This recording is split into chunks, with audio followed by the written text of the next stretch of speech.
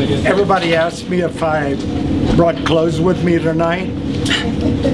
I didn't, because there was no guarantee on how this thing would end up.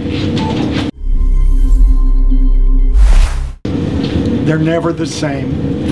It always takes different training and methodology to get to this point, because everybody's different every year.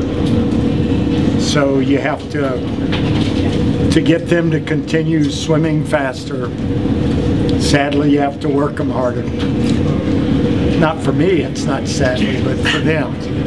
Thankfully, Matt Scoggins brought his divers to this meet because we didn't hit on all cylinders until about Friday night.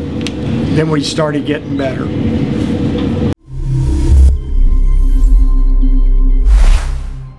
Well, actually, the 800 free relay was fun, and we were third in that. We had everybody swim well.